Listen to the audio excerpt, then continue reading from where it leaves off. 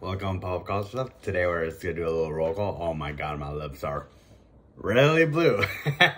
Because it's ice cream. Some ice cream the roommates got me. They got me Cookie Monster flavored, which is basically like a blue vanilla with cookies and Chips Ahoy's in it.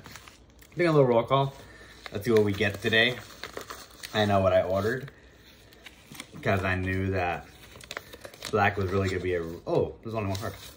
Wow, Borsellino. I ended up trading one away, so I had to buy a new one. Bought this bad boy at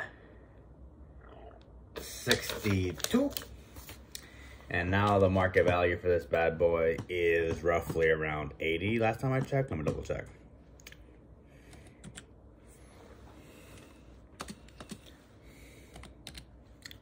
Boop. Be a little more prepared or Sunday, but Borsellino, not Barcelona.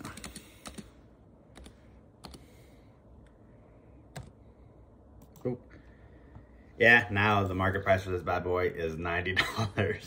$90. They've been selling for $95, and I bought it for $62. And then that was that one. This one. This is a little bigger of order. Oh no. Alright, it did not show. Alright, I can show you guys. I paid $26 for 6 copies of this card. For this bad boy. Got 6 Borsellino.